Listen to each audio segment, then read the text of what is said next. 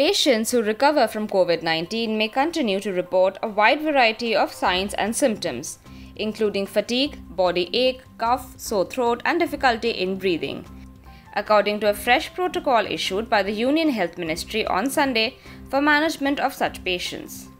The recovery period is likely to be longer for patients who suffer from a more severe form of the disease and those with pre-existing illnesses, says the protocol. Patients are advised to constantly monitor their health and look for early warning signs, such as drop in oxygen level or unexplained chest pain.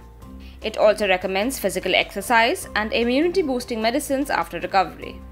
The new protocol states that recovered patients should continue to practice COVID-appropriate behaviour at the individual level that includes wearing a mask, hand hygiene, and following social distancing norm. There is a wide variation in recovery, and in some cases, patients have taken several weeks to fully recoup. Doctors are also watching out for long-term effects.